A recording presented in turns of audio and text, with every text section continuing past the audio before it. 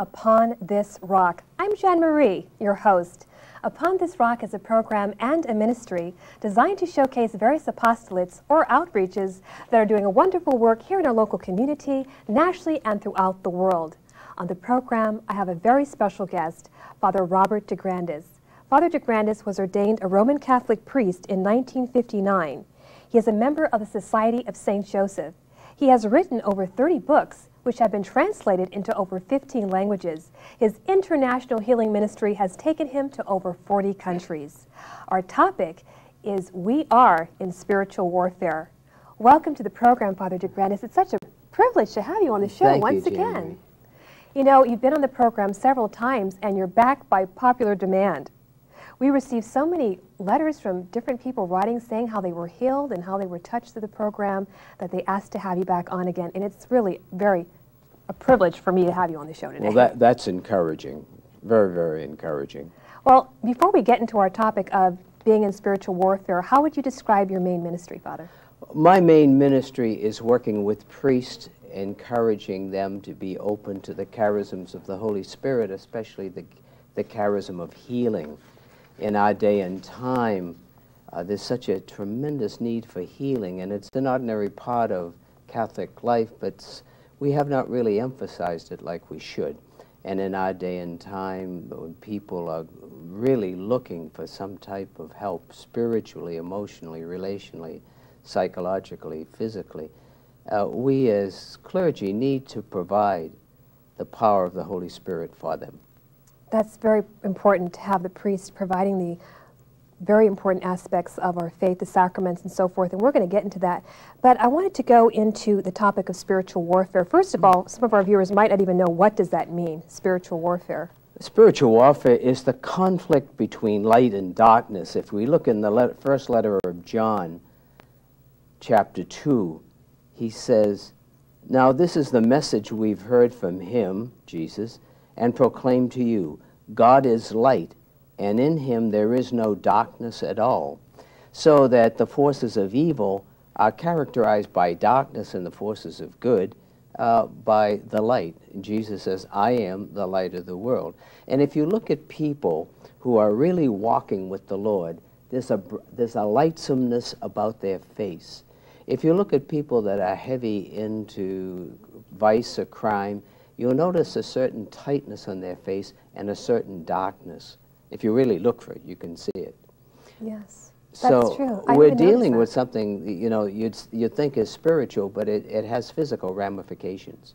I believe that, because the Lord says, "You are the light of the world. Let your light so shine before men that they would see that and glorify your Heavenly Father." Sometimes when I see a priest praying sometimes and he's really filled with the Spirit, I actually see a glow, a physical glow, like the aura or a halo around him. Many people will say that. I saw a light around you as you prayed over that person. So it's something very real. And we all want to walk in the light. We want to walk with the Lord. And Star Wars is really a story of the conflict between light and darkness, good and evil.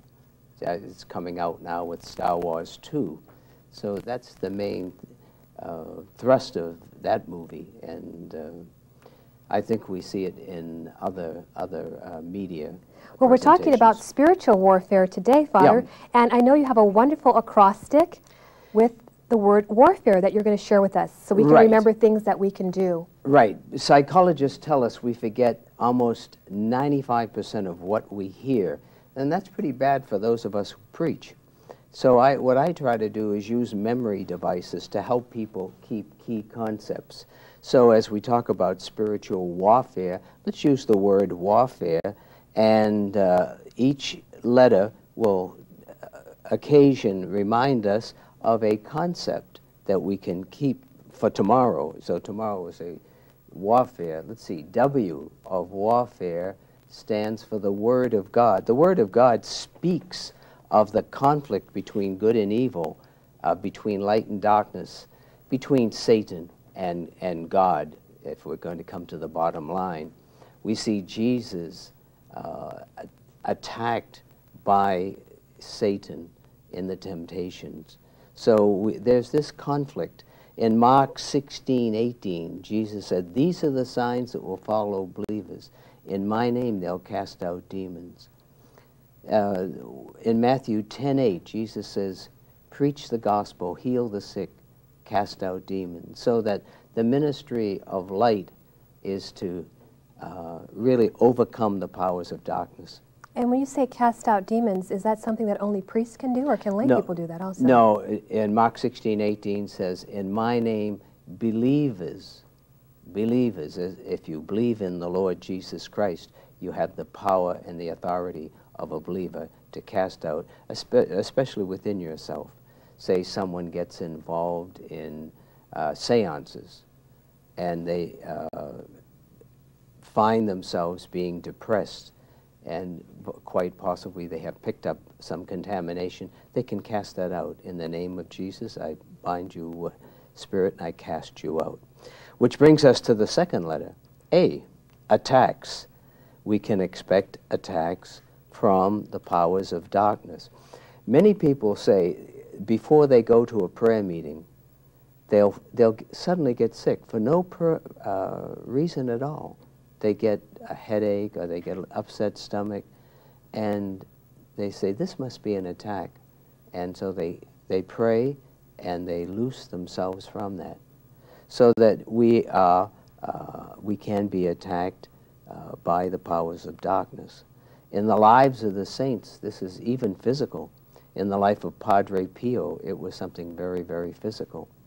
Which brings us to a very important point. If you want to know about the powers of darkness, go to those who specialize in the power of light, the saints.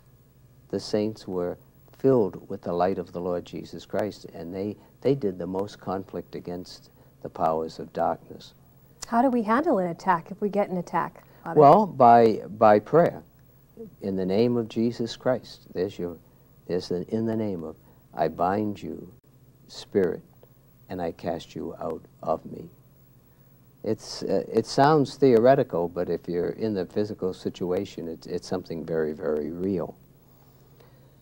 And that would bring us to the R of warfare, repent.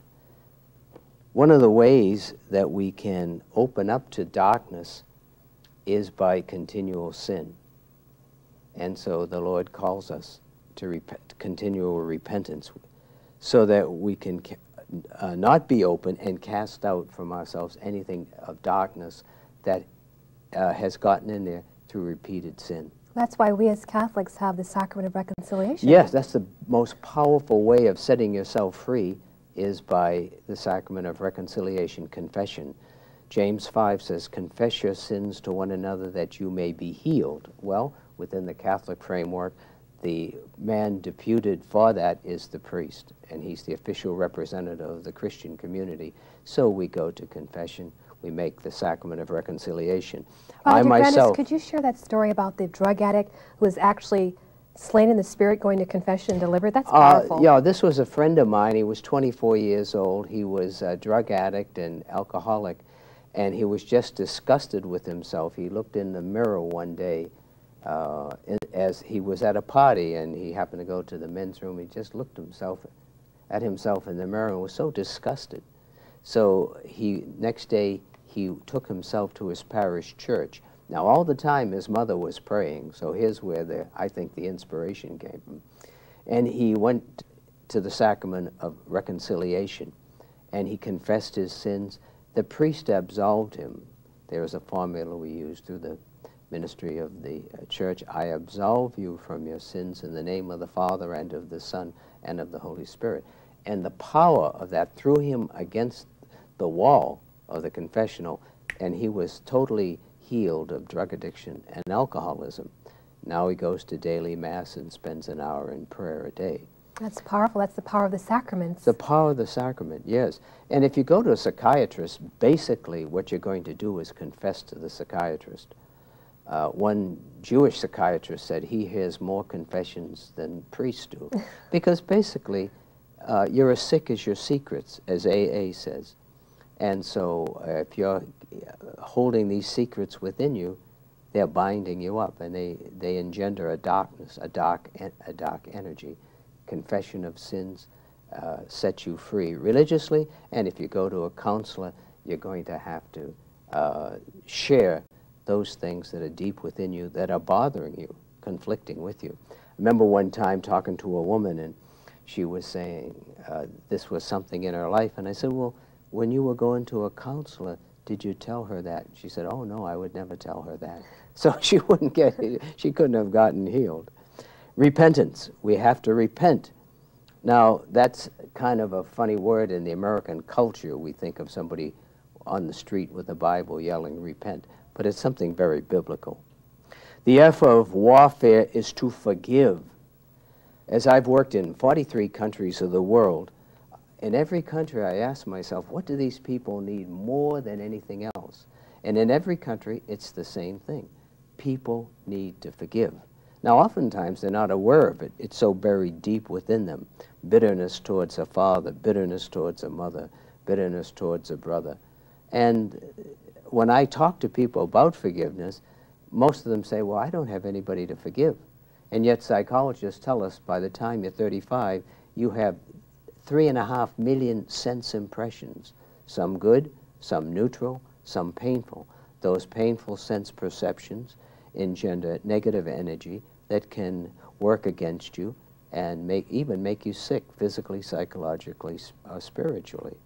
So forgiveness is a big part of spiritual warfare. And of healing. I remember on a previous show when we did Healing the Dysfunctional Family, you had mentioned some people who were actually healed of cancer after they were led through the forgiveness prayer. Yes, I've seen cancer healed through heavy forgiveness. I've seen heart problems, diabetes, almost every illness healed. Not every numerical one, but every type of illness healed through heavy forgiveness. And you usually put them on a 30-day forgiveness prayer, right? Yes, That's it's a 30-day plan of intense praying for forgiveness. And what that does, it takes about 20 days before the subconscious mind opens up.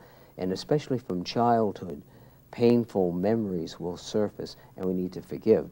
I remember preaching in a church one night, and I was talking about forgiveness, and I remembered my 8th grade teacher that I hated with a passion. And in all these years of talking about forgiveness, had never thought of her. And then I went into prayer to ask for the grace to forgive her for 180 days of torture in my 8th grade class. So forgiveness is very important. If you can't forgive, you better be careful. You may get sick. Well, Father, I see we're halfway through our program, and I want to let our viewers know to get your pen and paper ready, because at the end of the program, we're going to be happy to give you a free copy of St. Michael the Archangel's Prayer. You probably are noticing his picture behind the acrostic. And so get your pen ready and jot down that address. So that's going to bring us to the next letter in the Which word. is A. What is your attitude?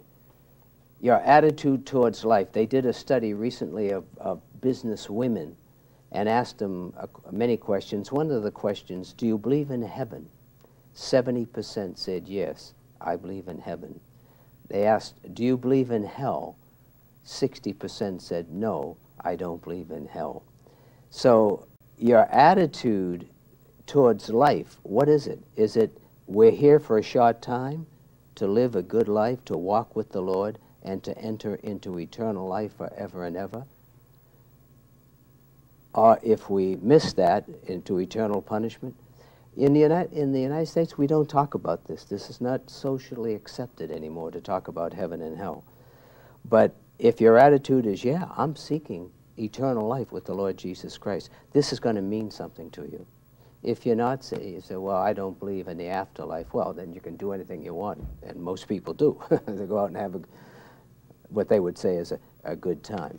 But if you really believe, according to the preaching of Jesus, that we have here a short time, we have no lasting dwelling place, then you're really going to get into walking in the light through prayer, through reading of God's Word, which is so powerful, through participating in a church and join other Christians in praise and worship, growing in the gifts of the Spirit, doing spiritual reading that can help lift you up and nurture you and nourish you.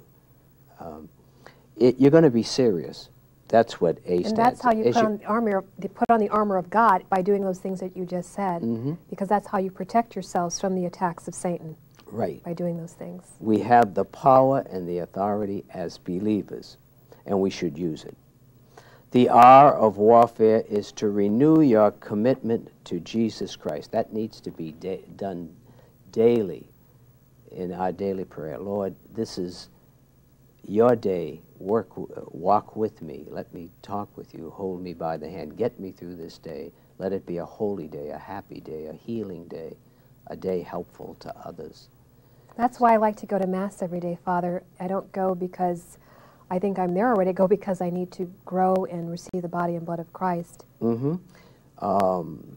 Absolutely. When we pray, we're renewing our commitment. When we go to Mass and enter into worship and praise, when we read the Scripture, anything spiritual is renewing our commitment to Jesus Christ. And that needs to be done daily. That's the purpose of life, is to walk with the Lord now and to be with Him for all eternity.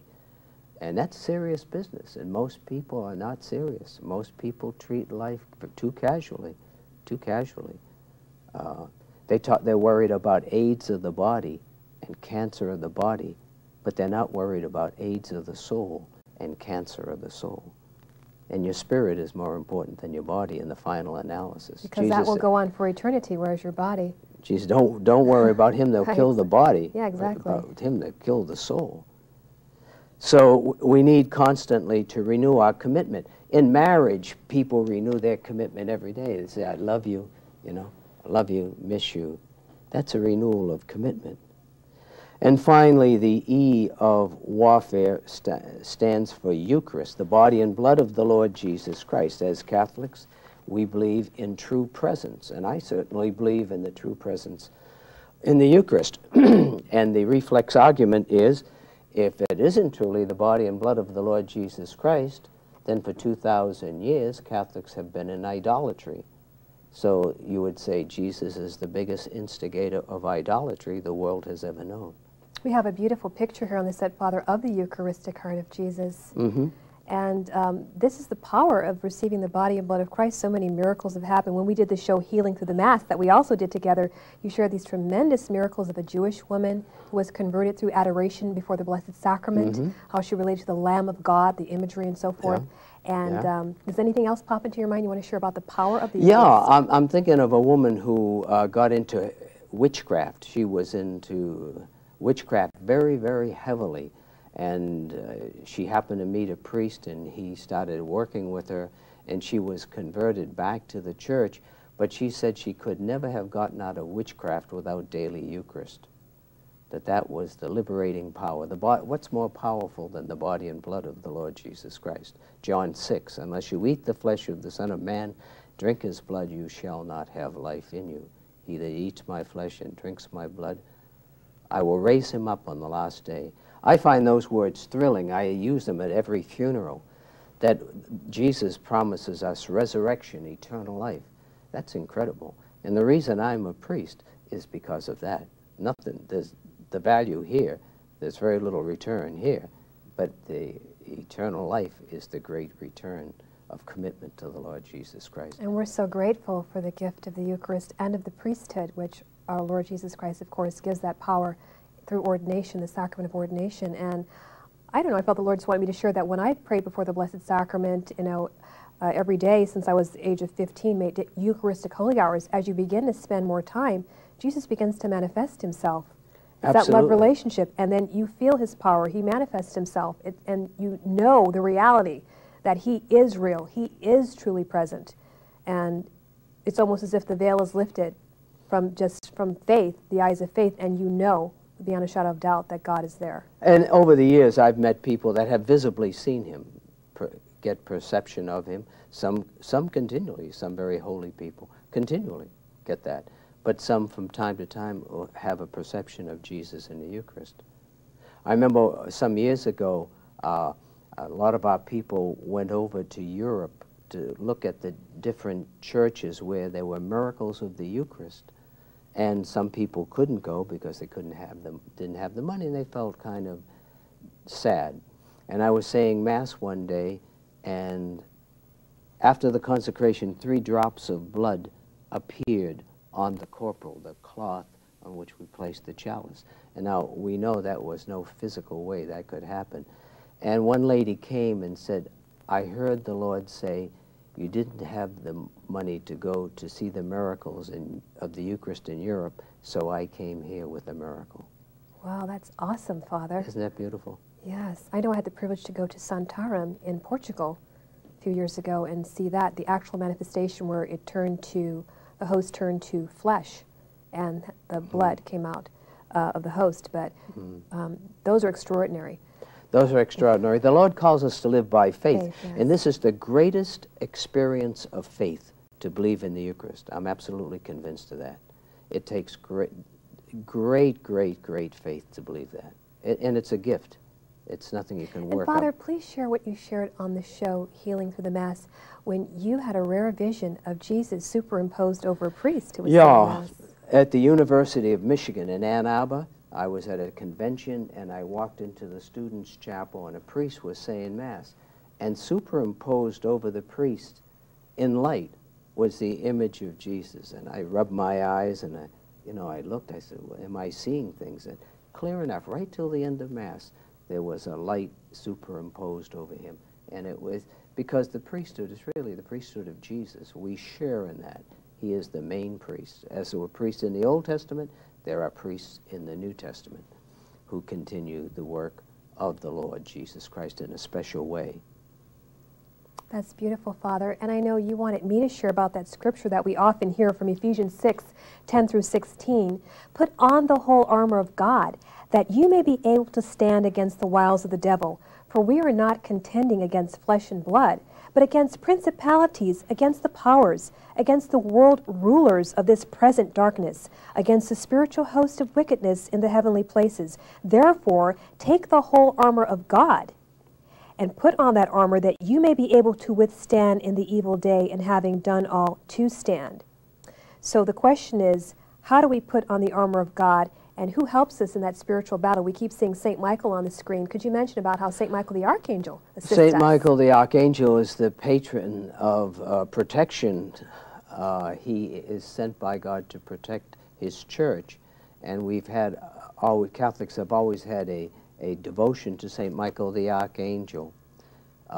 Remember the prayer that we used to say after Mass up until Vatican II, St. Michael the Archangel, defend us in the battle, be our protection against the wickedness and snares of the devil, rebuke him, we humbly pray, and do thou, Prince of the heavenly host, cast into hell Satan and all the evil spirits who wander seeking the destruction of souls. Amen. That's the prayer we're going to send to our viewers, so don't forget to write for that. We'll send you a prayer card with that prayer to St. And that's Michael. powerful, because the saints who are in conflict with Satan and evil spirits would call upon St. Michael, and they said they got a great deal of help from St. Michael, and also they used holy water. I saw you had holy water here. This is sacramental. Yeah.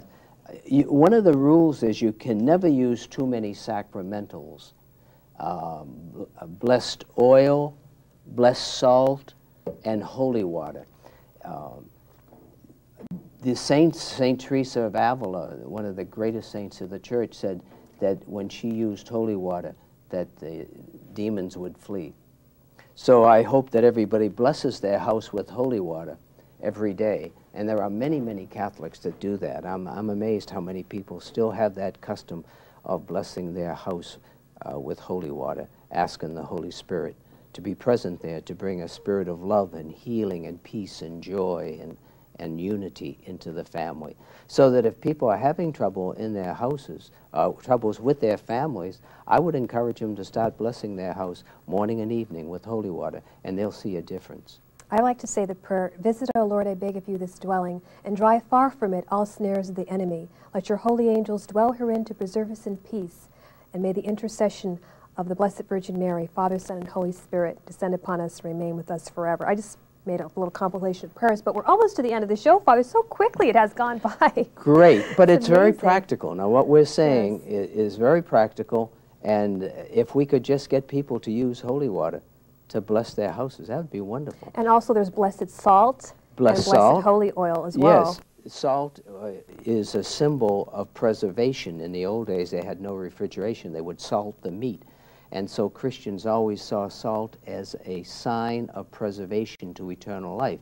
And when we used to baptize, or when we baptized in the old days, we'd put a little salt in the mouth of the baby and ask that the Lord preserve this child to eternal life. Well, Father, we're down to the last minute of our program, so I'd just like to wind it up and ask you if you have any closing thoughts or that prayer for people to receive Jesus as their personal Lord and Savior. Okay, I'm going to ask everybody to close their eyes and close both eyes, because some people leave one eye open, you know. But close both eyes, and let's just rededicate, renew, recommit ourselves to the Lord Jesus Christ. Lord Jesus, I give myself entirely to you. I ask you to forgive me my sins and to heal me of all the hurts and pains, that nothing can block the flow of your life and love in me and in my family. I do reject Satan and all his evil ways. Fill me completely with your light, with your Holy Spirit. Give me all the gifts you want me to have. Help me to be open to these gifts, especially the gift of healing, and to follow you. Anoint me and my family in a special way today, I pray. Amen. Amen. Thank you, Father, for being on the program today, and thank you, our viewers, for joining us as well. Just to wrap up, don't forget to write the program if you want to get more information about being in spiritual warfare and that free prayer card of St. Michael the Archangel. Thank you so much for joining us, and may our Lord Jesus Christ richly bless you with his peace.